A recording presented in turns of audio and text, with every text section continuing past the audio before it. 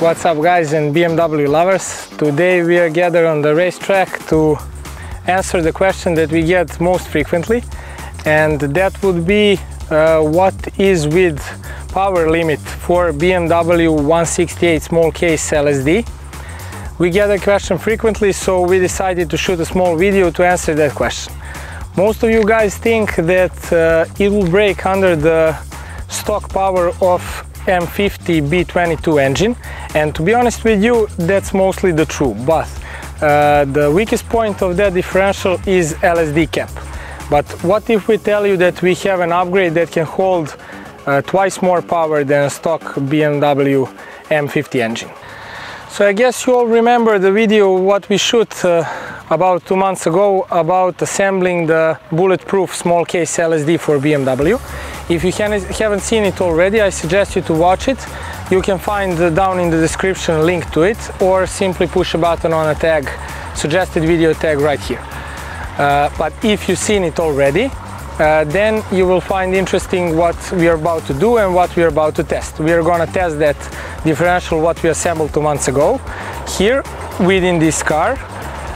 We assembled the E36 chassis with M50 engine inside, but we stroke it to 3 liters, so it is pushing about 240 brake horsepower and 300 newton meters of torque, which should be more than enough to break the small case limited slip differential.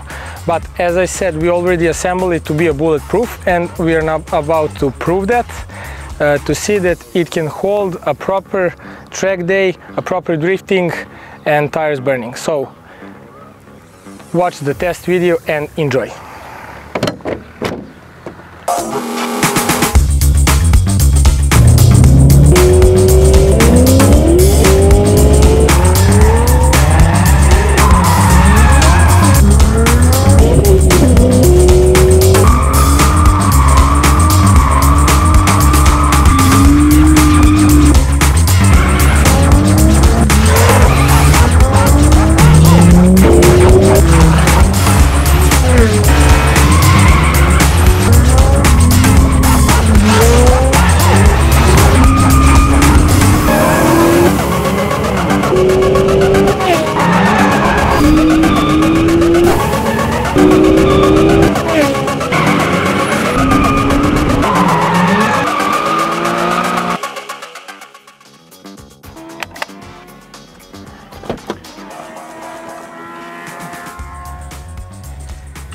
So, as you can see, we put quite load on this differential in this car on this racetrack, and guess what? It survived.